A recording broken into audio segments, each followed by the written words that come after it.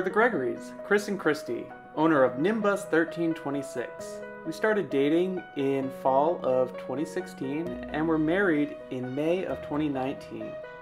We live with our 3 pets, Maddie, Hazel, and Jerry. Immediately after getting married, we made the tough decision that Maine just wasn't the place for us anymore and that we needed a change of scenery. So we moved to Stratford, New Jersey. The pandemic hit, leaving me out of work. So we decided that it was finally the right time to execute our dreams and build our schoolie. Follow along on our journey as we turn this 2012 E350 shuttle bus into our mobile vacation home on wheels.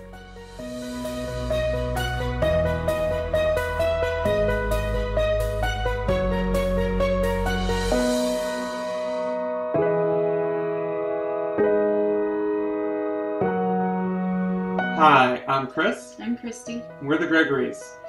We met and started dating in 2016 and we're married in 2019.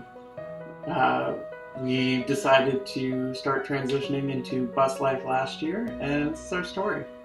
I was born and grew up in Freiburg, Maine, foothills of the White Mountains, and went to college in Portland, Maine, and started my own company shortly thereafter doing pyrotechnics, which is when I met my wife, Christy. And I grew up in Wells, Maine, which is the southern coast. And went to school up in central Maine and ended up graduating a semester early, so I had no idea what I wanted to do afterwards, and ended up working at the school system with my mom when my friends convinced me to join a dating app to try to get myself out there, and that's when I met Chris. And apparently all he had to do was ask me about my day in order for me to actually respond to him.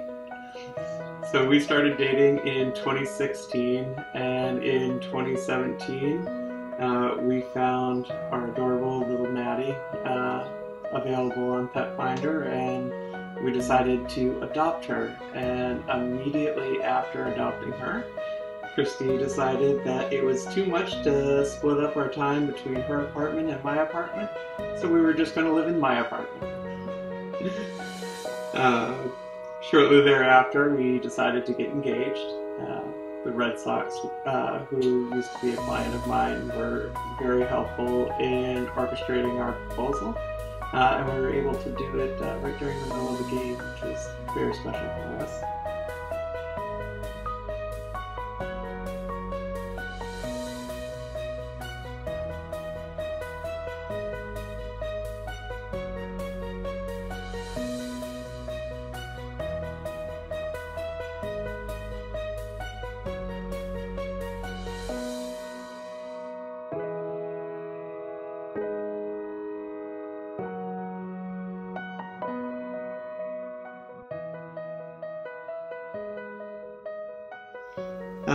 And we eventually were married in May of 2019. You want to talk about Hazel? Yeah, so one of the conditions for adopting a second dog for me was that we had to finish getting married. So about a month after we got married, I found Hazel on Pet Finder through a rescue out of Arkansas, and we adopted her, brought her home, and now she and Maddie are completely bonded, and there is no separating them. It was shortly after adopting Hazel that we decided we were trying to make some future plans for ourselves, so we were thinking about buying a house, but where we lived in Maine, we just simply couldn't afford it, and it probably wasn't going to be a possibility for at least a decade. Home prices at that point were starting between $400,000 and $500,000 for a 800 to 1,000 square foot house, and it just simply. At that point, we were in dead-end jobs that neither of us really enjoyed. I had shut down my pyrotechnics company due to adverse business conditions, and I was working as an HVAC dispatcher. And I was working as an admin assistant for an agency that works with individuals with developmental disabilities. But we both came to an agreement that it was time to find better opportunities. So Chris decided to start a new business. We started Main Roots Audio Engineering so that I could use my skills in the audio engineering side without risking further injury from the pyrotechnics side of my former work. And because at the time of my original company, most of my clients were down here in South Jersey, it was an area that I knew well and was very comfortable with, and I started making my way down here, once or twice a week to have meetings with clients? Yeah, we started the process of moving January of 2020, and by the beginning of March 2020, we both had some sort of work lined up. Mine fell through unexpectedly, and then the pandemic hit, and all of Chris's clients pulled out of their contracts.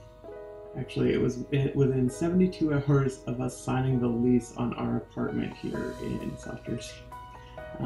All my clients dried up, and Christy had no job, but we had already committed to coming down here, so we moved anyway. We moved anyway.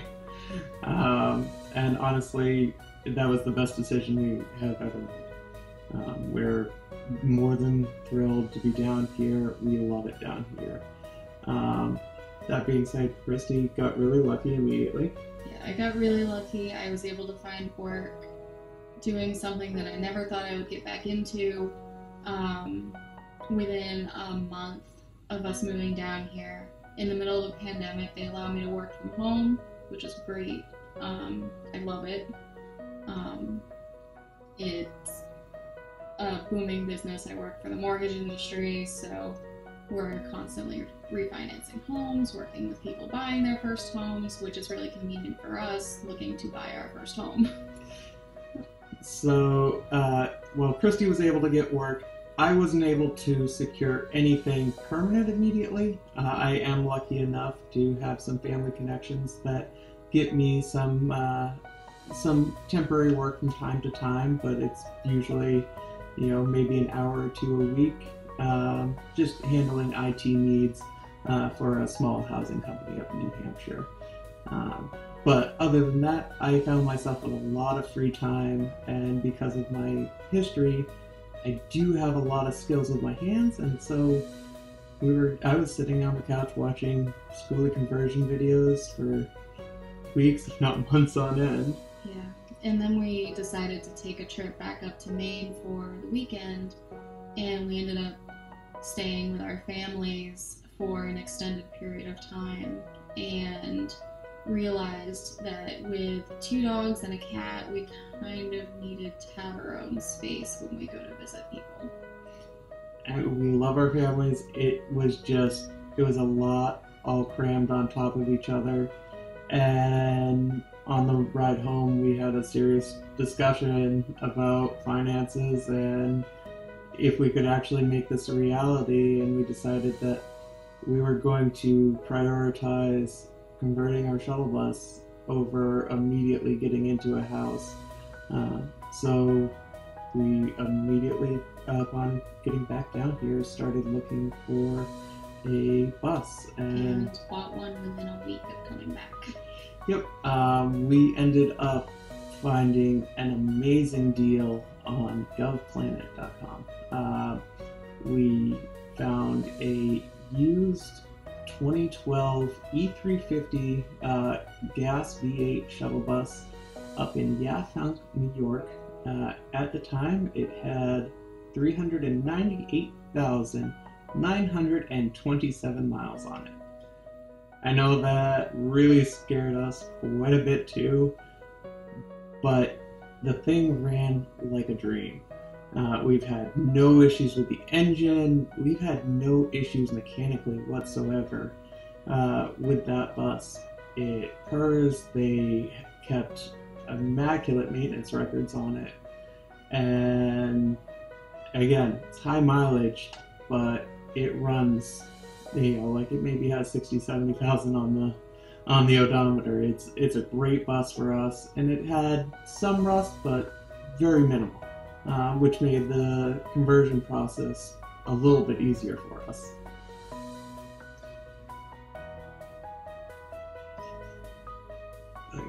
Okay, so this is a good. Okay. So when it came time to pick up the bus, we had exactly 7 days from the time that we purchased the bus until we had to have it out of their lot. I have never been that far up on Long Island. Luckily, my best man and best friend Andy, who lives down here with his wife Candace, was more than willing to help me, as he was also out of work at the time because he worked in a brewery. So Andy and I met up, masked up, and took a nearly 3-hour drive up to Long Island, where we finally picked up Nimbus, and we started our trek back home. There was a major accident right around New York City, so we got the pleasure of driving the bus right through the streets of Brooklyn. It was an amazing experience with her right out of the gate. But again, it handled great.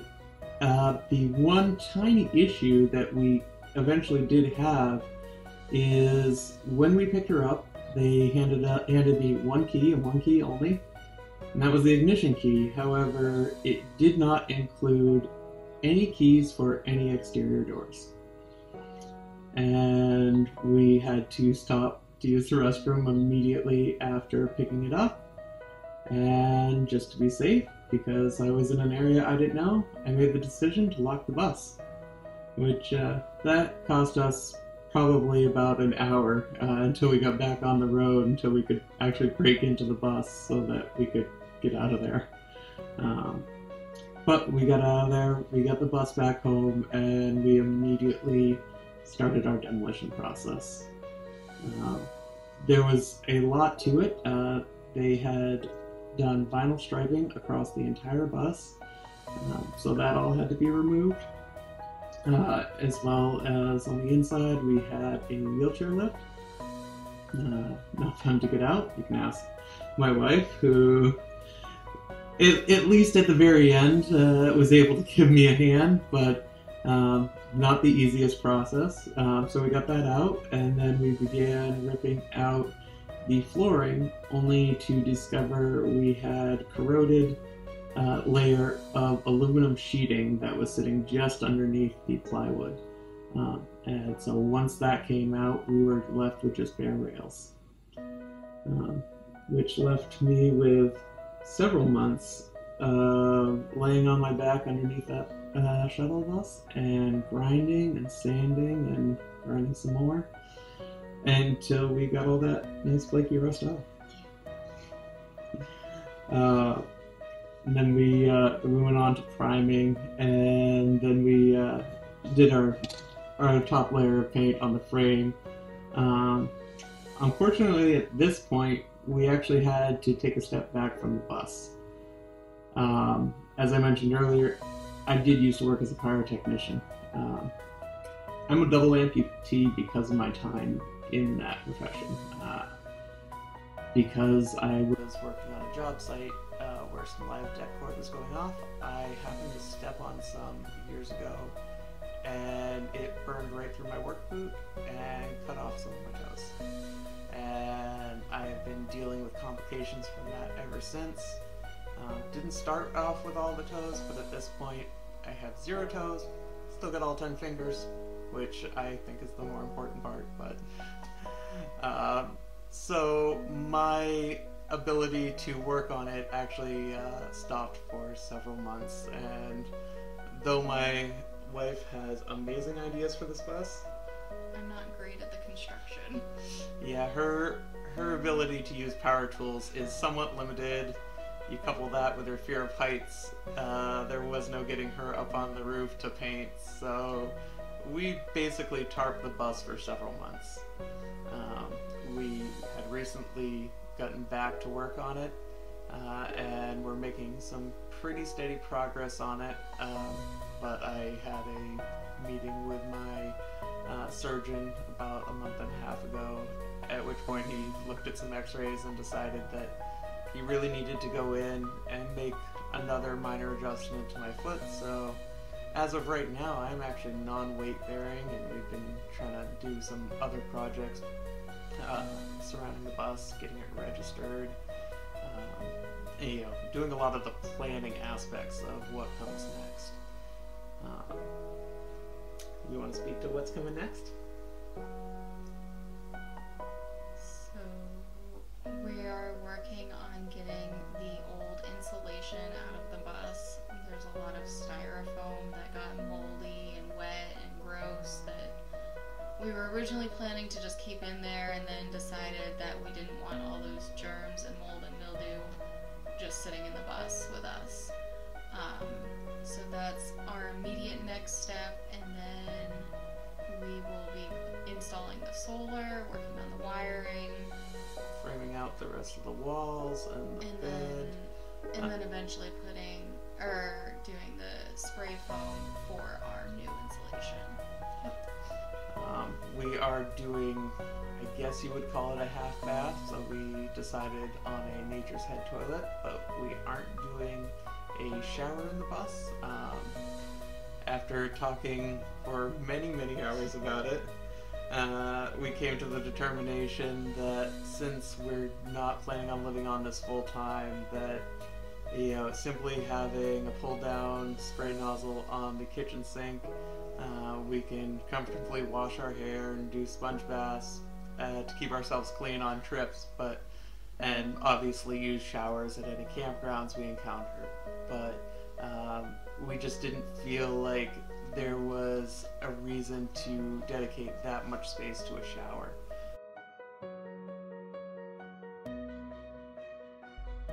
So quick update, I know we said that we weren't actually planning on living on the bus full time. That isn't entirely true. Actually, we're in the process. We've found some land that we're very interested in, that we're going to be putting an offer on pretty soon. We're currently renting, but the plan is to build a post-frame construction house on it, and it's not like those go up overnight, so we will be buying some land, living on the bus for several months while the house is actually built. So we will be living on the bus full-time short-term, but in the long term, no, we will not be living on the bus full-time.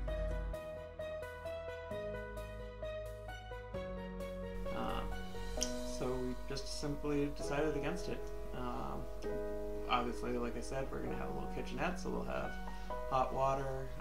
We've got 22 fresh and 25 gray, little hot water heater, and then we also bought a Camp Chef stove, so we'll have 2 burners for propane cooking on the cooktop, and it does have a range.